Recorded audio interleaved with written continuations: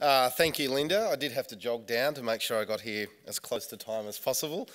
We do try to squeeze a lot of things in. For those people who don't know me, my name is Stuart Ayres. I am the Minister for Trade, Tourism, Major Events and the Minister for Sport in New South Wales. I'm a resident of a little village called Mulgoa, but when I first moved to Sydney I lived in Glenbrook, so I can very much say that the Blue Mountains is not only just part of my electorate, but it's very much part of my life.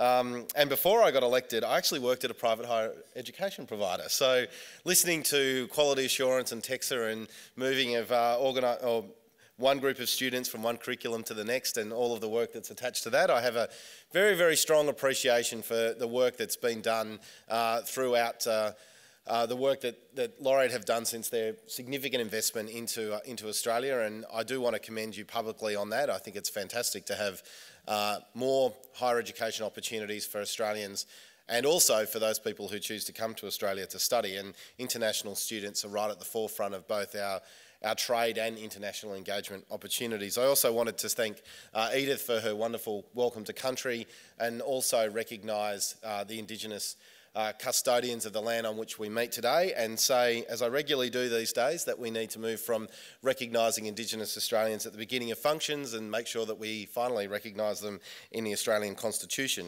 It's a pretty simple thing to do.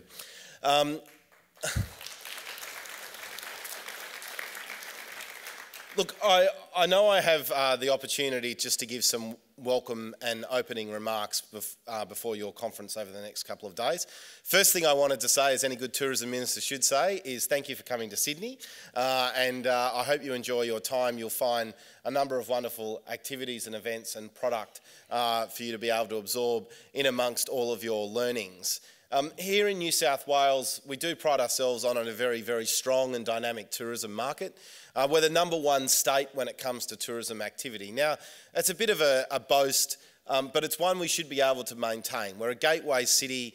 We have more international tourists visiting New South Wales than any other state across the country. In fact, international visitation in New South Wales was over 3.3 million last year, and that continues to underpin a very, very strong domestic market as well. In fact, New South Wales received overall 31 million overnight visitors over the last 12 months, both domestic and international, and they stayed over 172 million nights and generated over $24 billion in visitor expenditure. So we're talking about significant business. It's the second largest service export that New South Wales has alongside international students. So the combination of education that you're gathering here today, as well as tourism, really is the dynamic and strongest component of our international trade offering out of this state.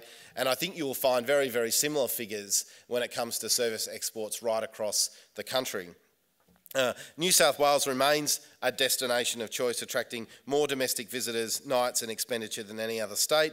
New South Wales received 8.1 million domestic visitors, more domestic visitors than Queensland, and 6.6 million more domestic visitors than Victoria in the last year, continuing to underpin our very, very strong position. I do think, given the flavour of this conference, that it's important to recognise a lot of the work that we are doing in New South Wales to attract and encourage visitors from new markets.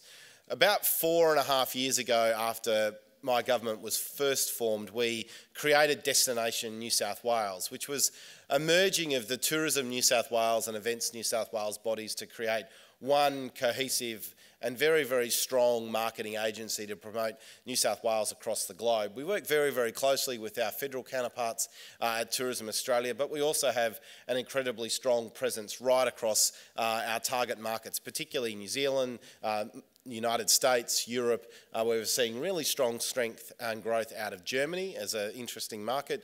But what we're also seeing is incredibly strong growth out of Asia, and particularly North Asia. We're seeing a return of strong growth out of Japan, and Korea continues to be strong. And China over the last 2 years has now become the #1 source destination for international tourists to New South Wales. And that figure, I think, will largely become a consistent figure across the rest of the country.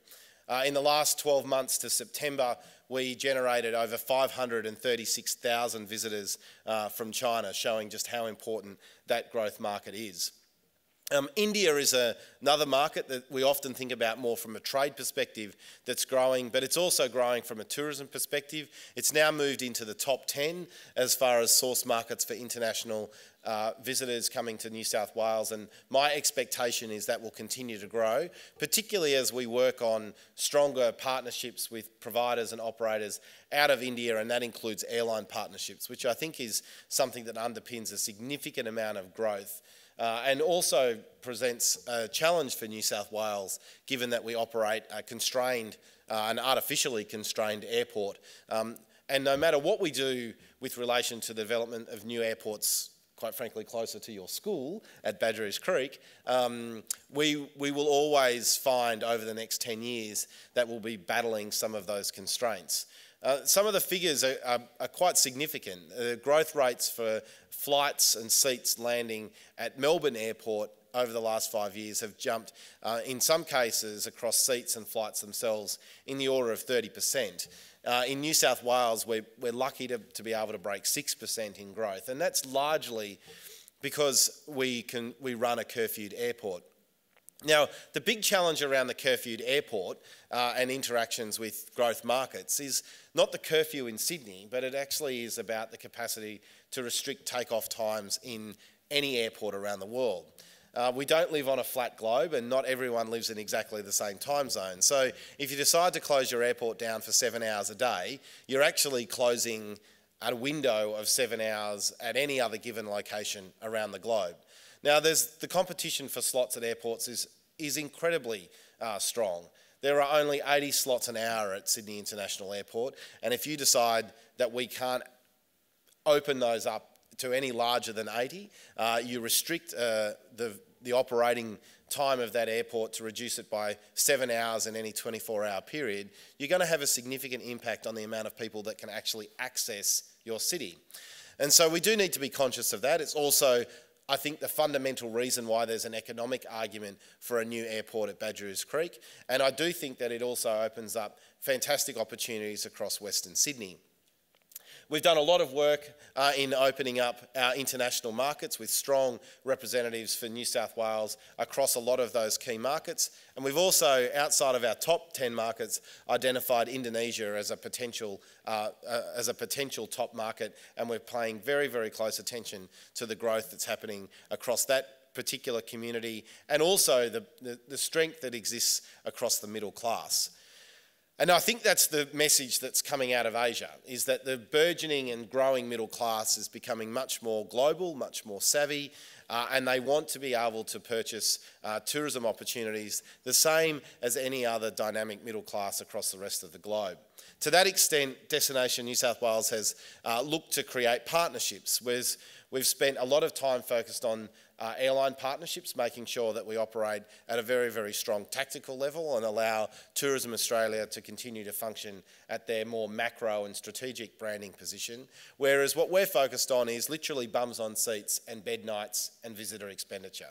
I don't make any apology for that. I've got limited resources compared to a Commonwealth budget, and I want to make sure that any partnerships that I do create are ones that are commercially beneficial to both the public in New South Wales through visitor expenditure and also the commercial viability of those tourism operators.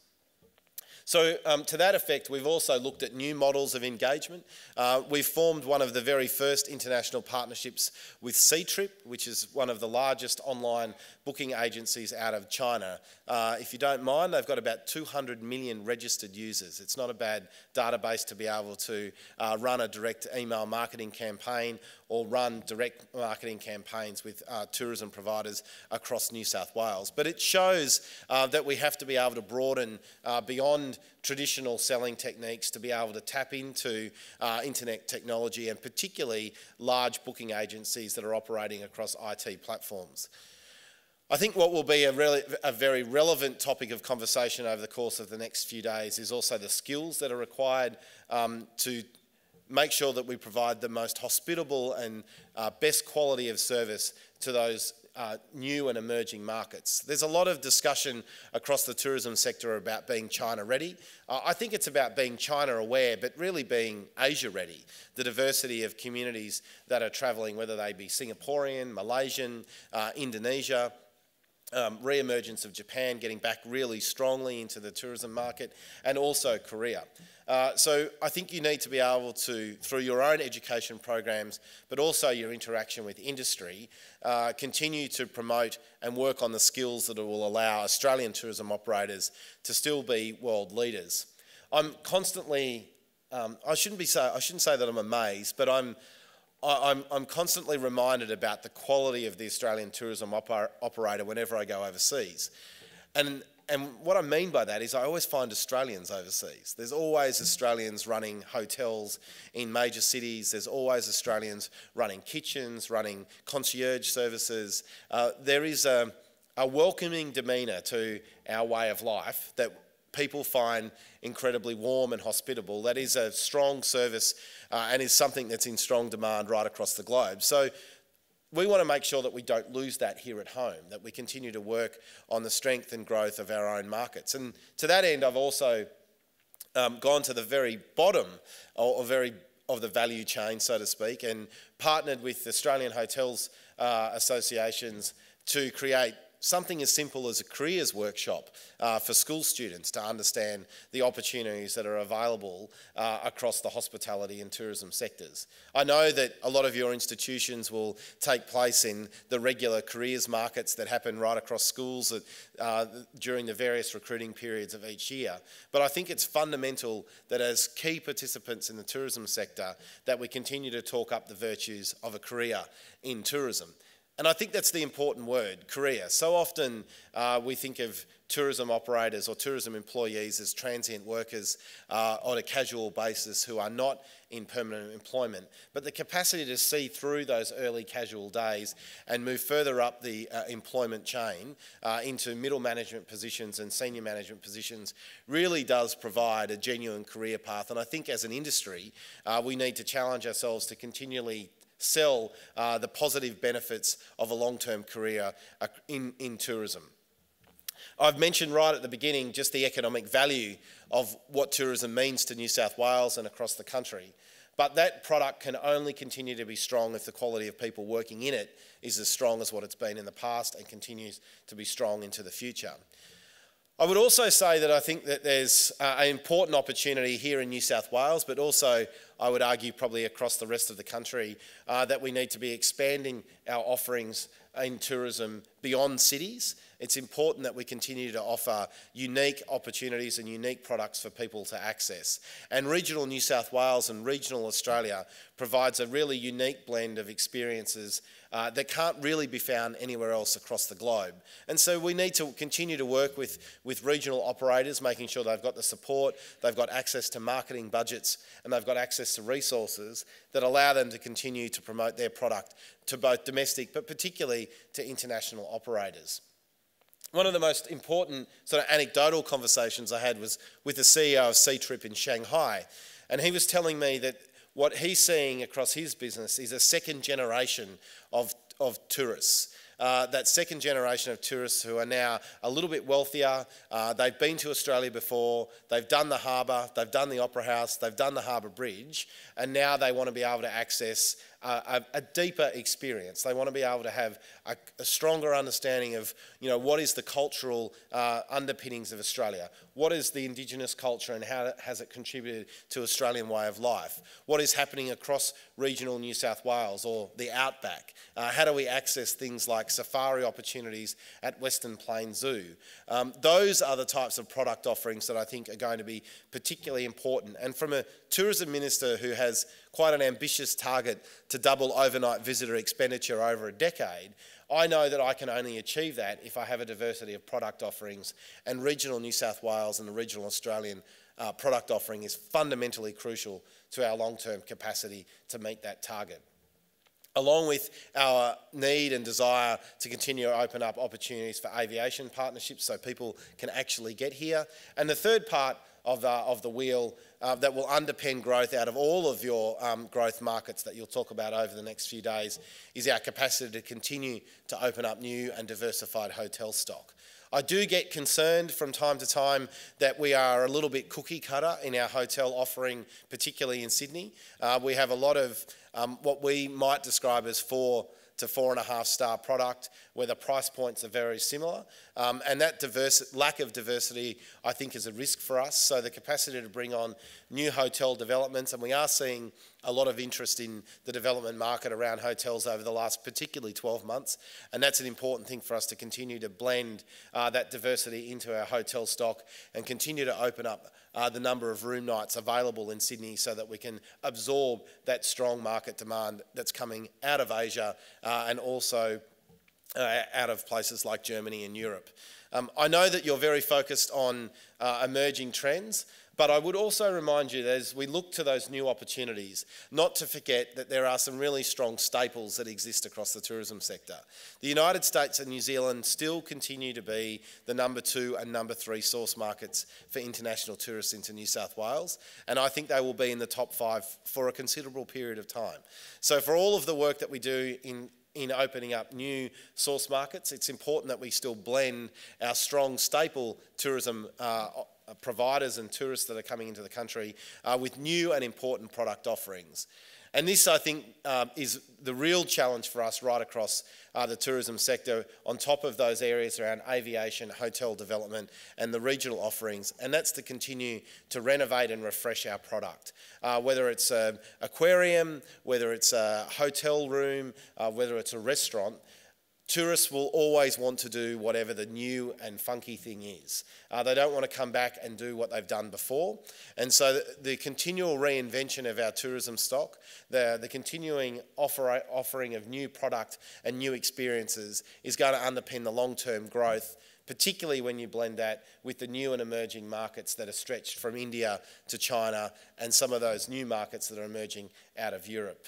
Good luck over the next couple of days. I'm sure that there's plenty of good discussions. I look forward to reading some of the papers that have been presented. I think I'm the luckiest person in the New South Wales government. I've got the best job. I don't intend to trade it up for anything, particularly given I got to work on police last year. It's good to be able to wake up every single day with a smile on my face knowing that something exciting is happening in a really dynamic industry, not just across New South Wales, but right across the globe. Have a good couple of days and thank you for coming to Sydney.